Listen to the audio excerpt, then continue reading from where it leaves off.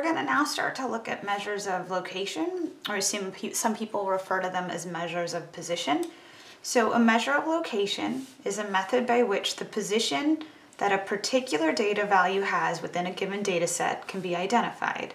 The most common measures of location are percentiles, quartiles, and z-scores. And my guess is at some point you've heard of the term percentile, maybe you've heard of quartiles, and you likely haven't heard of z-scores. And whether you've heard of them or not, no problem, we're going to go over them now. So for a percentile is a number that divides the ordered data into hundredths. All right, percentiles may or may not be part of the data set. So it's possible that the score for a percentile is not actually a data value in your data set, but that's the numerical answer for the percentile. It happens all the time. So for percentiles, again, it divides our data into hundredths, and it just tells you where you are in between low and high. So where I first encountered percentiles was back in high school when I was taking the SATs. So I'll give you a for instance. So when I took the SAT English, I took them both on the same day, but when I got my score for the SAT English, I scored in the 10th percentile. Okay, which means the score I earned, and I don't quite remember what my actual score was, but let's just say I got a 250. It means 10% of the folks or of the students that took the SAT English during that same time frame that I did, that same test. So 10% of the folks scored my score or lower. This is like a cumulative relative frequency happening all over again. And before you feel too bad, on the flip of that, okay, English was never my strong suit. For the SAT math, I scored in the 99th percentile. All right, which means 99% of the students who took the test that time out scored my score or lower. Or another way of saying that is only 1% of the students who took the test during that time, that year, scored higher than me. Okay, so percentiles, all right, these are like cumulative relative frequencies, that term that we talked about back in chapter 1.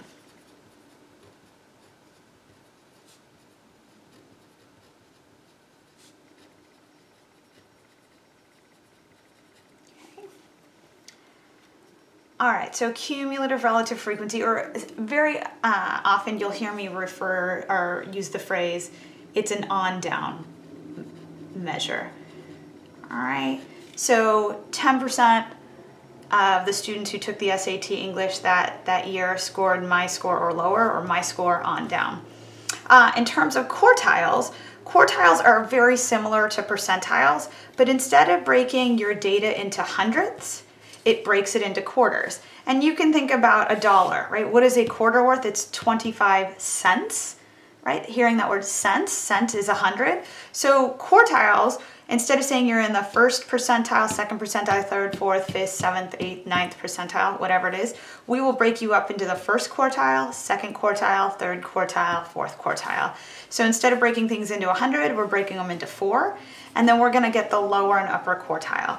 So the lower quartile is the median of the lower half of your sample, or I could say it's the cutoff for the bottom 25% of your data.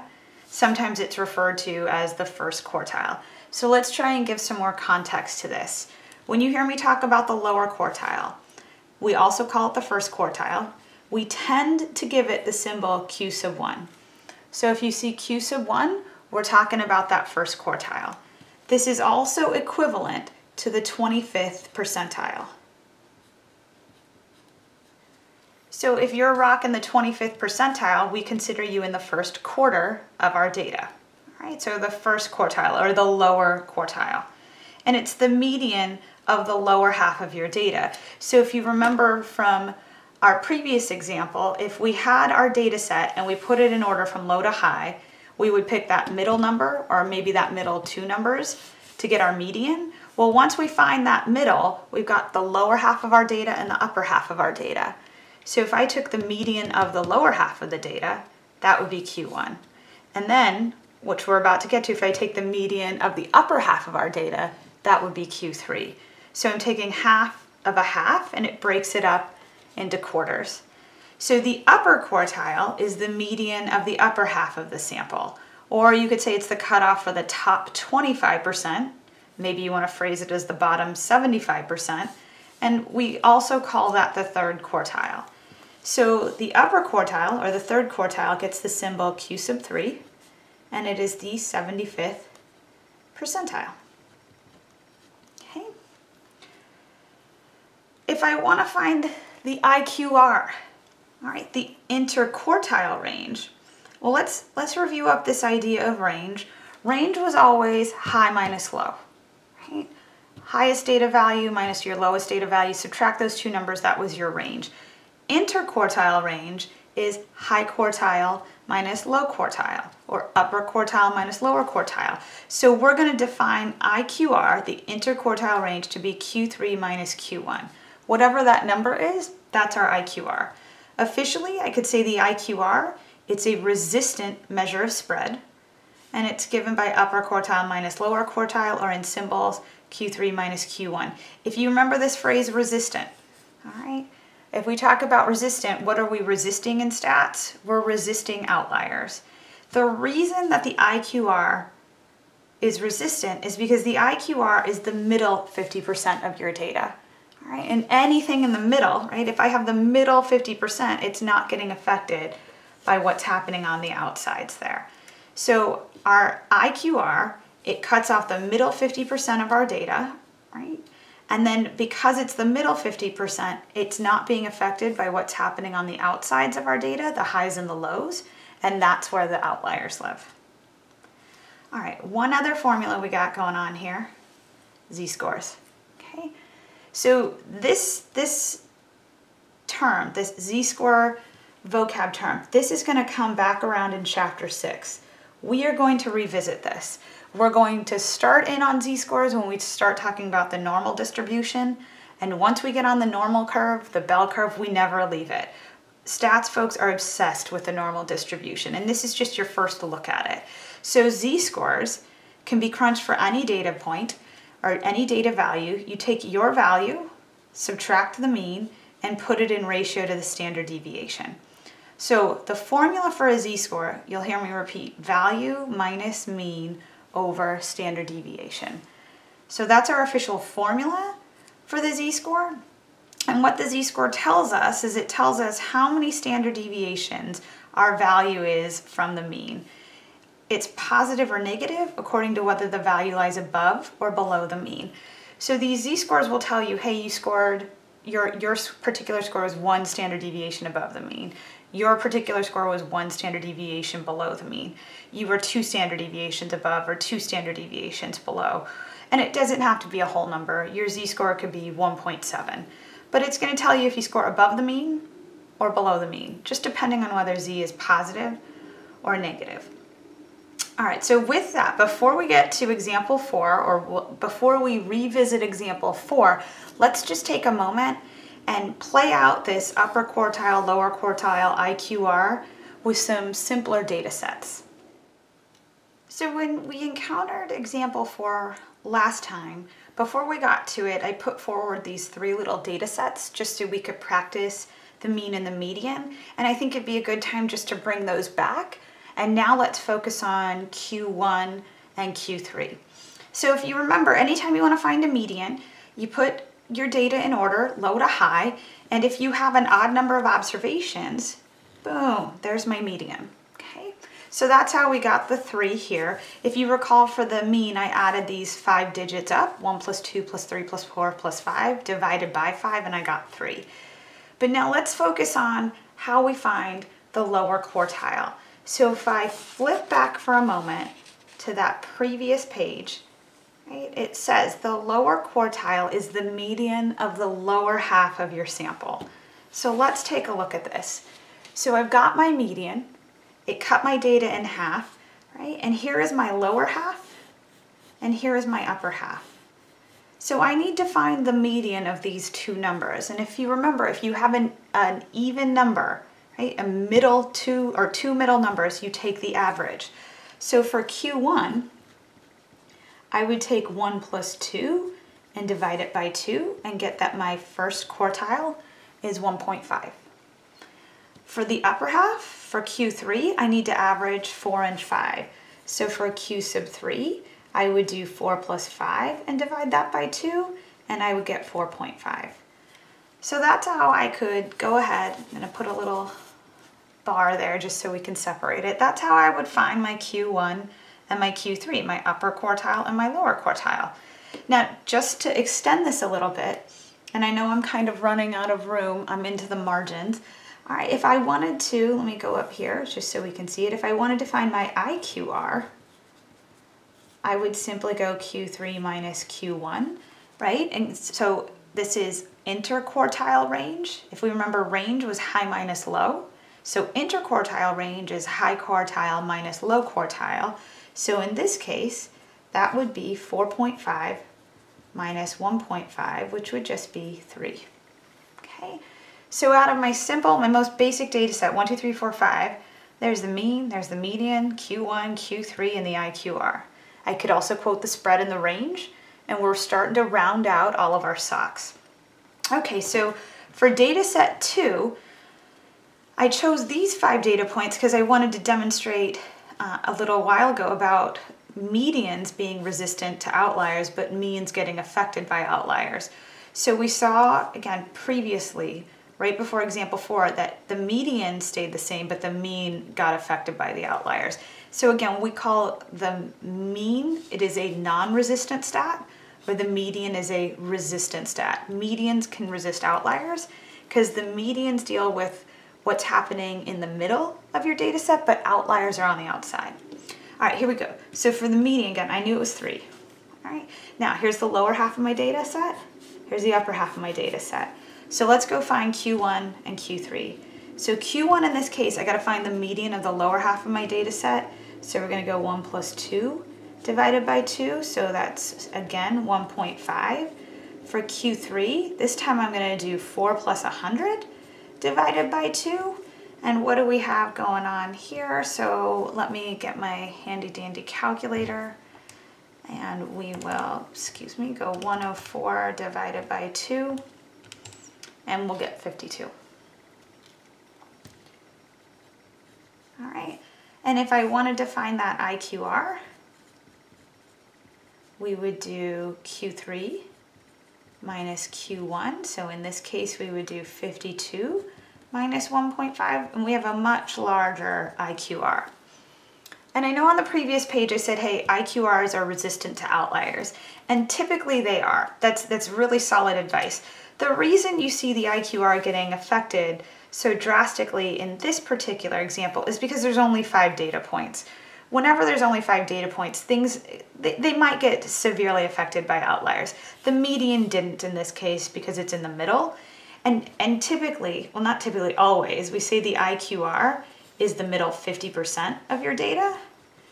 And usually it doesn't get affected by outliers. But again, because there were just such a small number of data points, it is getting affected by outliers in this particular example.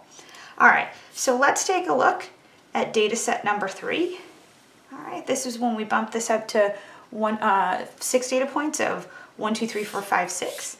All right, so when I go to look at this one, right, the mean and the median, they were both here. So the median in this case was 3.5, right? Split my data right in half. And here is the lower half of my data, and here is the upper half of my data.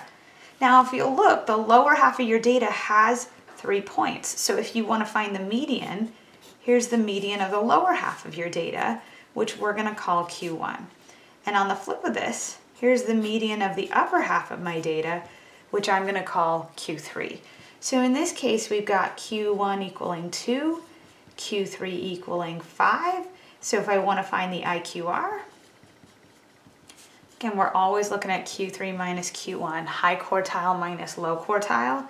So we've got 5 minus 2, which is 3. All right, so this is the lower 50% of your data. This is the upper 50%. This is the first 25%, the second 25%, the third 25%, and the fourth 25% when we break them into quartiles. Or another way of saying this, again, this is the middle 50% of my data. And once you even get to 6 data points, you'll start to see that outliers don't make a difference. Where the 100 did make a difference here because we only had 5 data points, it was so small. Imagine if I had changed this to 100. Okay. If this was 100, would the mean change? Absolutely. Would the median change? Nope, it would still stay 3.5. Would Q1 change? Nope, it would still be 2. Would Q3 change? Nope, it would still be 5. So as soon as you get 6 data points, you can start to see that Q1 and Q3 are resistant stats, right? The IQR is a resistant statistic. The median and the IQR are great resistant statistics. Whenever I have outliers, I tend to use these measures for my measure of center and my measure of spread, or the C in SOX and the S in SOX. So I use those when outliers are present. All right, so with that, let's flip back to example 4 and see if we can find all of those statistics I asked for. So we're back with our example 4 again, trying to find, in this case, the value of the first, second, and third quartiles, find the IQR, and then what value represents the 50th percentile, and then right at the bottom, I'll ask you to calculate a z-score. All right, so if I want to find a whole bunch of statistics, it's 1-bar stats. That's where you're going to find all of these.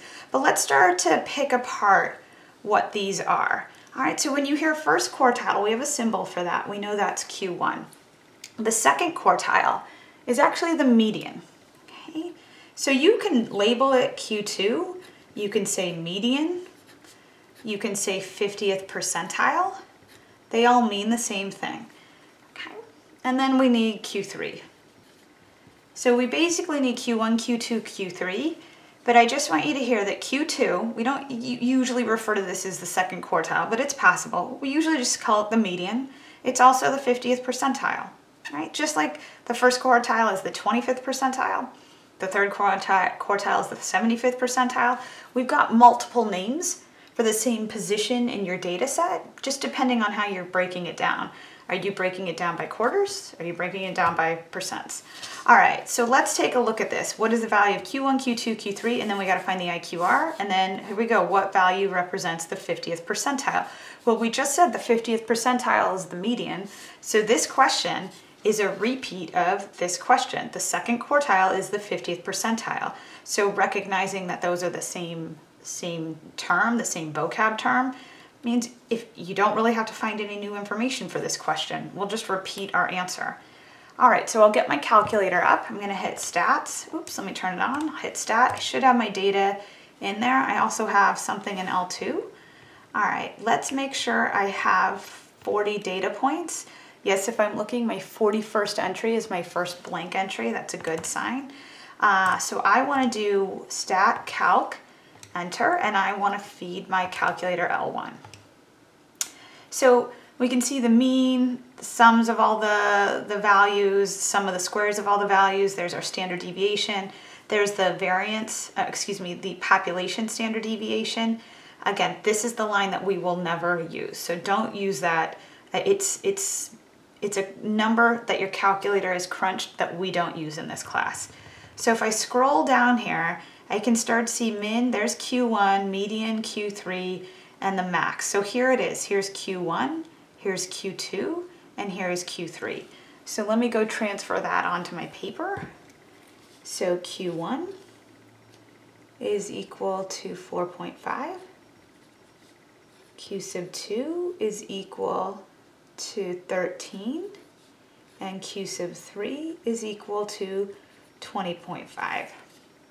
Now, the units for this were web page access times, or times web page was accessed.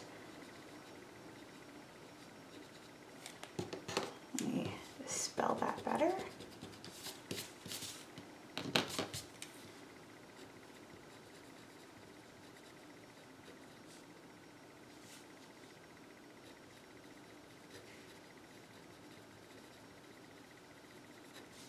And I'm going to use quote marks here.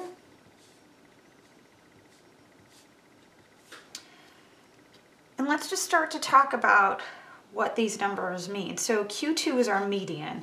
That means half of the students in this class access the web page 13 or more times, and half access the web page 13 or fewer times. It's the 50th percentile, so half the students more than 13, half under 13. All right, let's think about 4.5. All right, 4.5. It means 25% of my students access this web page 4.5 times or less. And I'll give you again, 4.5. It's not a possible variable value. That happens plenty of times where the actual quartile or percentile you get is not part of your data, but numerically there it is. So about a fourth of my students access the web page 4.5 times or less. But 75% of my students access the web page 20.5 times or less. All right, so again, we're using that or less, that on down, that same type of write-up that we used back in chapter 1 when we were talking about cumulative relative frequencies. All right, so let me make sure I'm answering every question asked of me. What is the first, second, and third quartiles? Got it. What is the IQR? I need to still do that one. So IQR would be Q3 minus Q1. And in this case, that would be 20.5 minus 4.5, which is 16. And the units for the IQR are the same as the units for your variable. So we've got times web page accessed. All right, another way of saying that is half of your students access the web page somewhere between 4.5 times a month and 20.5 times a month, right? This IQR includes 50% of your students. All right, the last thing that was asked of me was what was the value of the 50th percentile?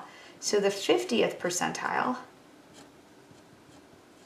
it's the median, so it's 13 times web page accessed.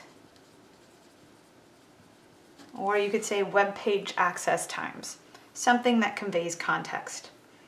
All right, this now asks, what is the z-score for the outlier? So we're gonna go with this outlier, 331, that student that went on that web page 331 times in a month. I mentioned previously 84 is also an outlier.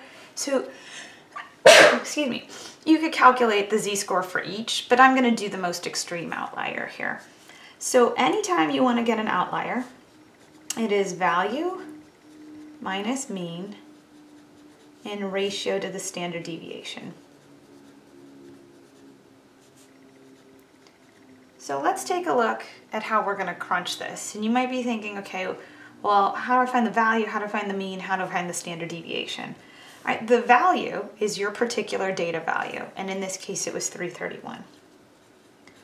All right, the mean is something that you can get from one variable statistics. And we had found it previously. If you don't remember, you can always scroll back up to the top and you see that it was 23.1. All right, and I need to put it in ratio to the standard deviation. And again, we will never use this sigma number. We're going to use the S number, so 52.33. Okay, now with that, you want to be careful on how you do fractions in your calculator. I've seen it too many times where we're not using the correct parentheses, and then we wind up getting a number other than what we want. And here's what I mean. I get this, where students will say 331 minus 23.1 divided by 52.33. And they get this for their answer, and it's incorrect. So you have to be careful here. Your calculator is using PEMDAS. And if you remember from PEMDAS, division overrides subtraction. So the calculator is going to do the division first and then subtract. And what I mean by that is your calculator is going to do 23.1 divided by 52.33, whatever that number is, and then subtract it from 331. And what you want to have happen is you want them to subtract first and then divide, because anytime you have fractions, they've got their own secret parentheses around them protecting that numerator. So there's a couple of ways you can do this in your calculator. It just depends on what you prefer. You can use your parentheses, right? And your parentheses are above your 8 and 9 key. You can see my left and right parentheses there. So what I can do is I can put my numerator, I can protect it, 331 minus 23.1, close that parentheses, and then divide by 52.33. And you'll get that 5.88 number, which is correct. Great. what I tend to do is I'll just find the numerator first, all right, which is 307.9. And then I'll put it in ratio to the denominator of 52.33, and I'm going to crunch that in a moment. But I just want to talk about this. So on this numerator is this particular student's deviation, right? Distance from the mean. So you can see this student deviated from the mean by about 308 website visits. This student was well above the mean. All right, so that's that particular student's deviation, and we're going to put that in ratio to the standard deviation because all of these students deviated from the mean. None of these students had exactly 23.1 web page visits. They all deviated, and the average deviation is also pretty large, 52. There was a lot of variability here.